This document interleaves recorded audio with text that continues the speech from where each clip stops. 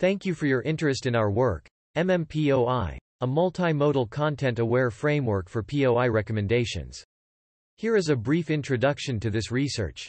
The objective of this work is to introduce multimodal content information into the POI recommendation method to address the issue of data sparsity. However, incorporating the multimodal content information of POI with existing POI recommendation frameworks presents three noteworthy challenges.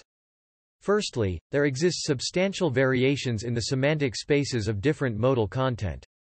For instance, the visual and textual contents of POI are typically represented in different semantic spaces, posing a challenge in merging multimodal features.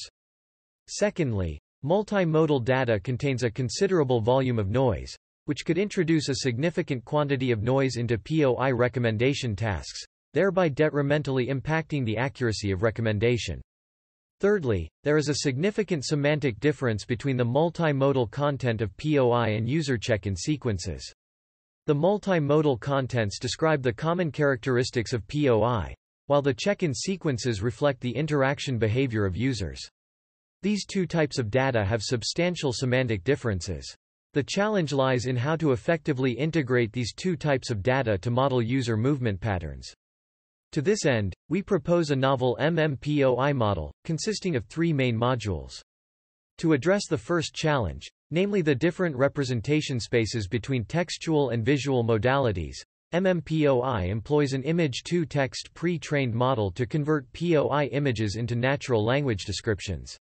Subsequently, a unified pre-trained language model is applied to extract features from each modality, thereby mapping multimodal content to a shared semantic representation space. To address the second challenge of considerable noise intruding from multimodal content, we establish modal-specific similarity structure graphs to model the latent semantic correlation of POI, and adopt the KNN sparsification method to filter out the important relationships. This strategy effectively mitigates the impact of multimodal noise on the accuracy of recommendations. In order to address the third challenge brought by the semantic difference between multimodal content and user check-in behavior, we propose a multimodal trajectory flow graph that integrates the multimodal latent semantic relationships with check-in sequences. Additionally, we construct a geographic trajectory flow graph to capture the geographical sequence relationships. Finally, we design an adaptive multitask transformer by taking into account various factors that influence user behavior, which is employed to model the user's comprehensive movement patterns for the next POI recommendation. To validate the effectiveness of the method, we collected a large amount of multimodal content data for POI and conducted extensive experiments on public datasets. The experimental results indicate a significant performance improvement of our method compared to state-of-the-art methods. Thank you for your attention to our work.